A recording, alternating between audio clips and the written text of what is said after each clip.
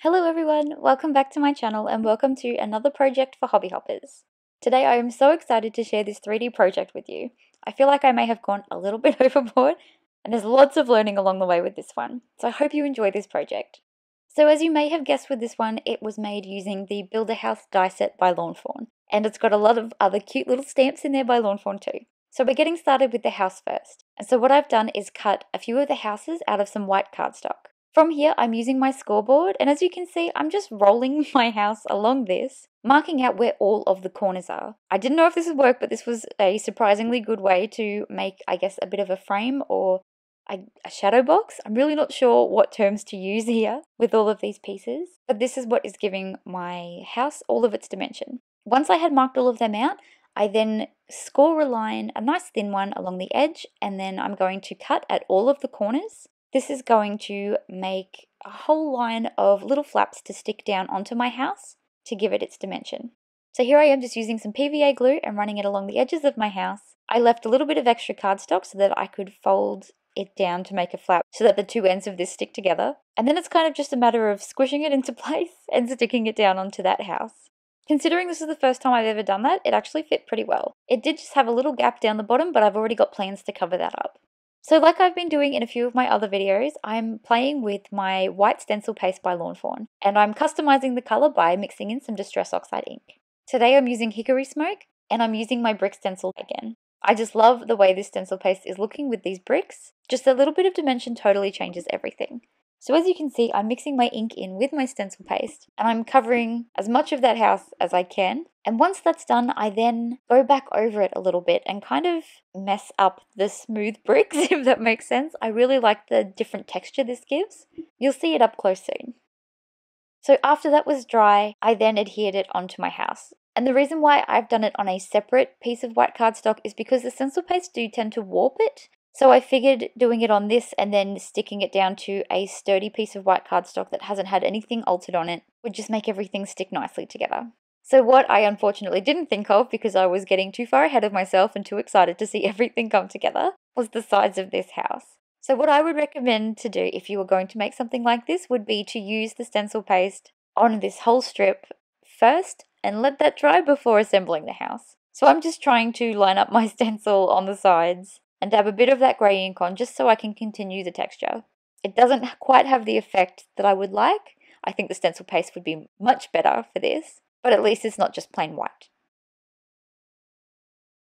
So what I'm doing here is adhering on my little frame for my window. I've cut a whole bunch of things from black cardstock. The frame, the edges of my roof, the roof for the ground floor. I've also done my front door and my step. I just really liked the grey and black together. I felt like it was nice and neutral, and then I could decide what pops of colour I wanted to put with that, and pretty much anything would match with that. What I wished I'd thought about ahead of time was that sticking this piece down means that I would have a little bit of difficulty sticking some Christmas lights under there. Again, I was just too excited, but now that I've made it, I know that I probably wouldn't stick that all the way down to the edges. This little black step is going to cover that bit where my house didn't quite go all the way down to the bottom of that frame that I had made.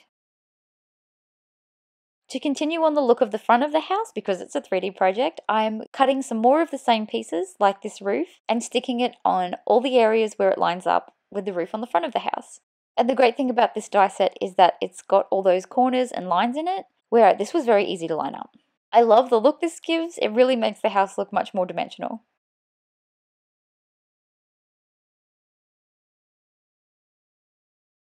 At this point, I didn't know what I wanted to do with the front door, so I left the door unglued and I had just glued the frame down for now. I didn't know if I wanted a little character poking out or to do any decorating like that yet, so I left my options open. Here I am just sticking some more roof pieces on the side to continue the look.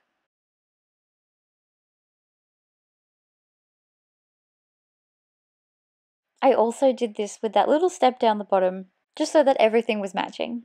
I feel like it's really important when making a 3D piece that elements like this do go around the sides. It just really makes the sides not look plain. It might be details that people don't even notice are there, but that's kind of the point. It all looks seamless. On the inside of my house, I grabbed a tiny little piece of scrap vellum and I'm sticking that over my window. Just gluing around the edges, not putting any glue on the vellum. I did this to diffuse the light because the little light I'm using on the inside is super bright and I don't want anyone to look through the window and see the light itself. I'd rather it just look lit up.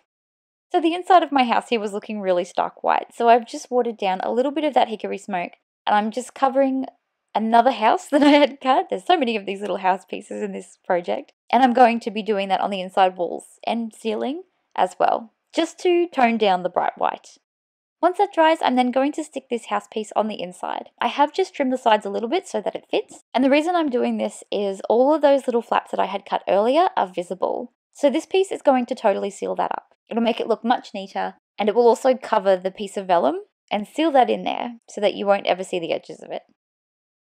Once that's in, I'm then going to put the second frame in there, and I love how seamless it makes the window with its little window pane look. I decided in this house I wanted to make it 2 stories because there's so much room at the top. So I've cut just a little piece of white cardstock, again making some tiny flaps around the edges, and I'm just sticking it a little bit under the window. I've used the lines of the roof on the sides of the house to measure out where to put this.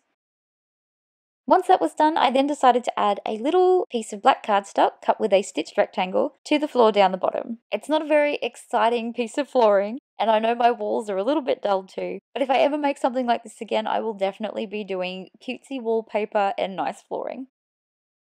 So as you can see, I'm just pointing to all the bits and pieces I'm using from all of these stamp sets. There's not many stamped images in this set, but there are a few from multiple sets. The Merry and Bright set is one of my favourites from Hobby Hoppers at the moment. I've been having so much fun playing with it. Those little mice are just adorable, and all the accessories, the trees, the little baubles, it's all so cute.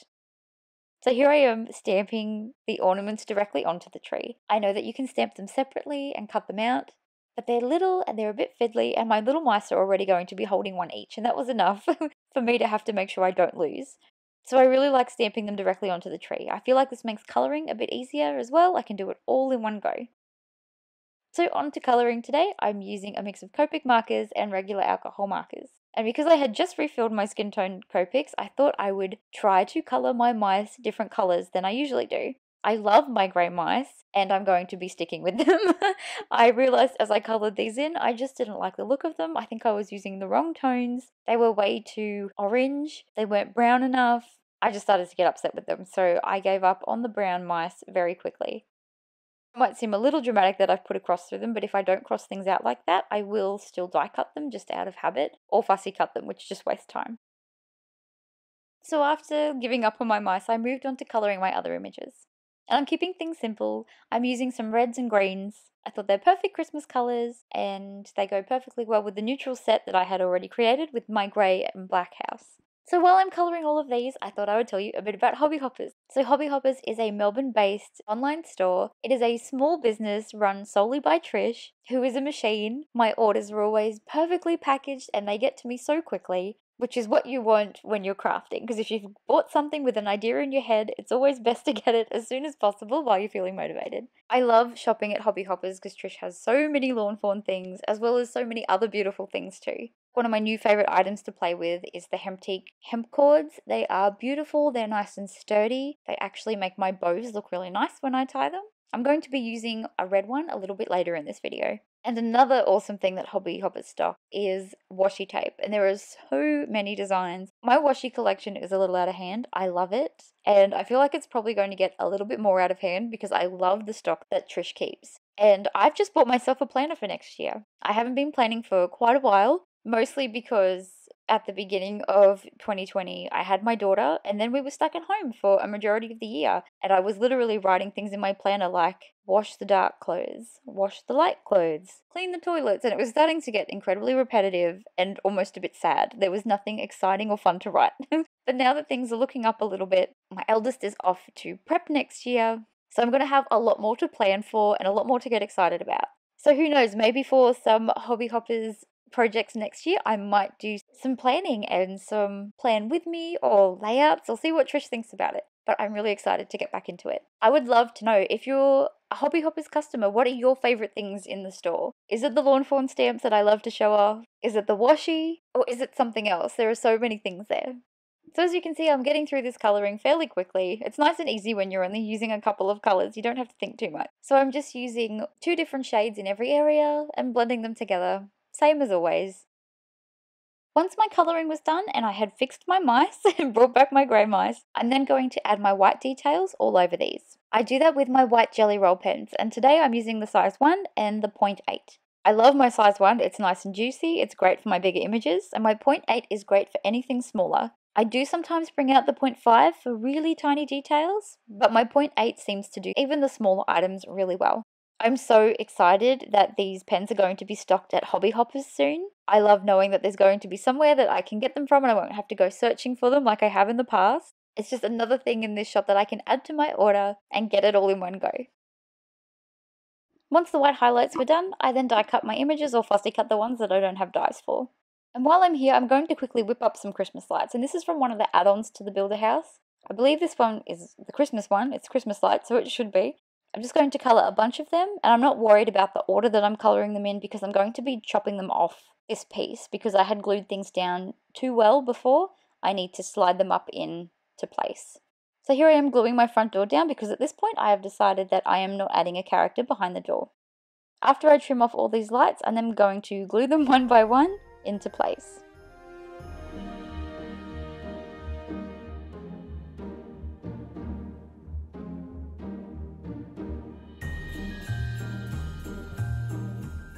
So while I would have rathered have a strip of lights here, I don't mind. I quite like the look that they're on either side of the door, rather than going the whole way across. I'm then going to add some on the second story as well, up around the window.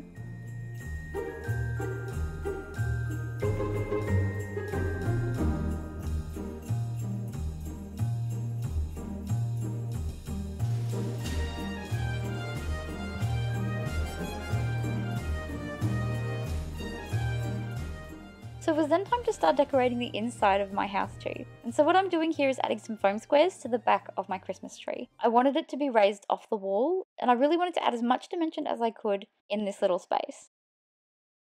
Before I get sticking anything down in there, I'm going to be setting up my little images on the outside, letting them dry so that I can play with them as one big piece.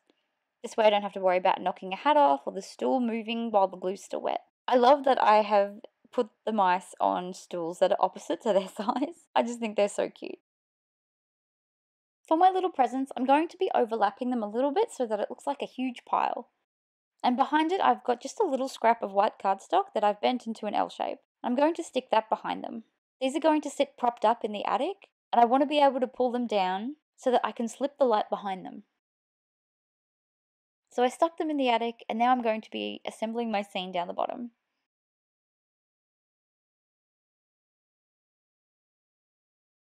Starting off with my Christmas tree, removing the backing to those foam squares and sticking it in. And I'm already loving this scene. There's only like 2 things in there and I'm already excited about how it looks. It reminds me of like a tiny dollhouse. It's just super cute. So what I've done here is I've layered a few little foam squares on top of each other for, I guess, a huge bit of dimension, and I'm going to be sticking that to the back of my mouse and then kind of wedging it into the corner. It was a little bit fiddly because this space is pretty small, but once he's stuck down, I then glue anywhere on the back of him that's touching the walls and the tree to adhere him into place. While I think the foam squares would have been enough, I do just worry that with the rest of him not being attached to anything, he might get knocked out of place. I did the same for the little mouse on the other side too.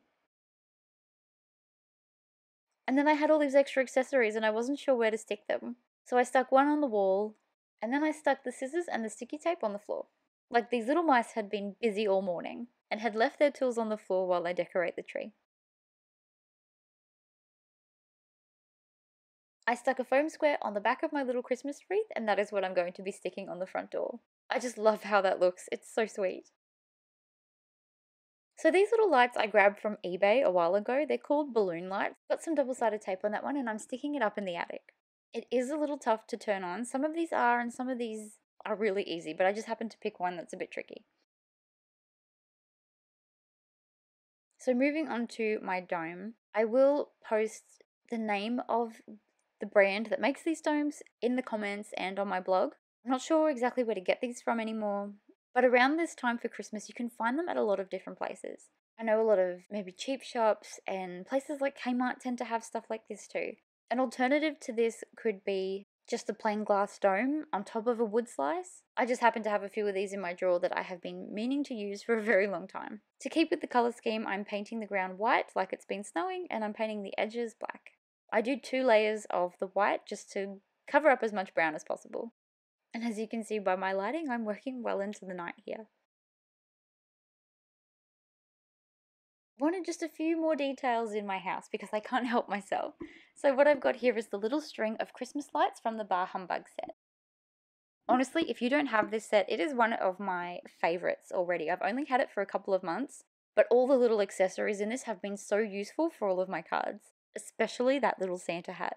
So what I'm doing is sticking the lights half on the roof and half on the back wall. It kind of covers the join where my attic is separated from the bottom floor, and I just have always enjoyed making my pieces look good from every angle. So if you're looking up into the house, you can see lights. If you're looking down into the house, you see the tools on the floor.